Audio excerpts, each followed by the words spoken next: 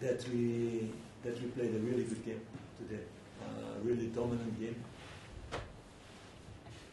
But these are the kind of games that you have in the season when the circumstances are not on your side.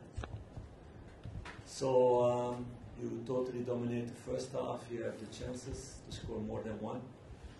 A few blocks, a lot of people in the box, just people throwing their bodies in front of our players to shoot.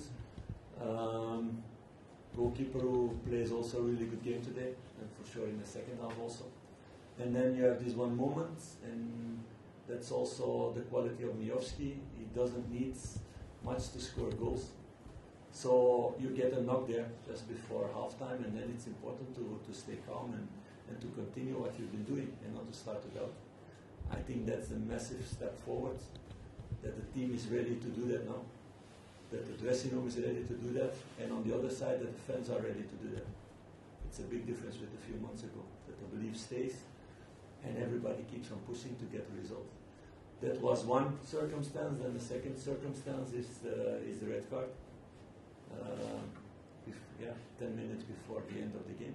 So you need to struggle these last 10 minutes also, although it was not really a struggle that we give away a lot.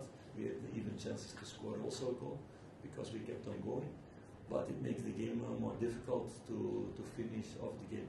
And if we stay with 11, it was a different end of the game. But maybe at the end, it's good also to show everybody how aligned everybody is in the club now, fans and players, because it was amazing to feel this energy out of the stands these last 10 minutes.